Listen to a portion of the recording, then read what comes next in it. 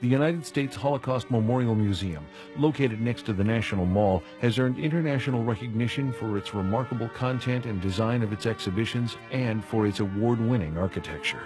At its heart is the three-floor permanent exhibition. Through one of the world's largest collections of artifacts, photographs, films, and eyewitness testimonies, the exhibition tells the complete story from the 1930s to 1945, one of history's darkest eras. You can also learn about the Holocaust in Remember the Children, Daniel's Story, an exhibition designed especially for younger visitors and families.